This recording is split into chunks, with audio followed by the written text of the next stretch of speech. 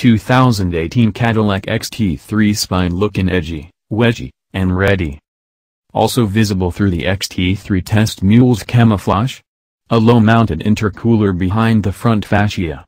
That seems to confirm our assumption that the XT3 will be powered by a turbocharged 4-cylinder engine, as are the Audi, BMW, and Mercedes, as well as the Lexus NX200T.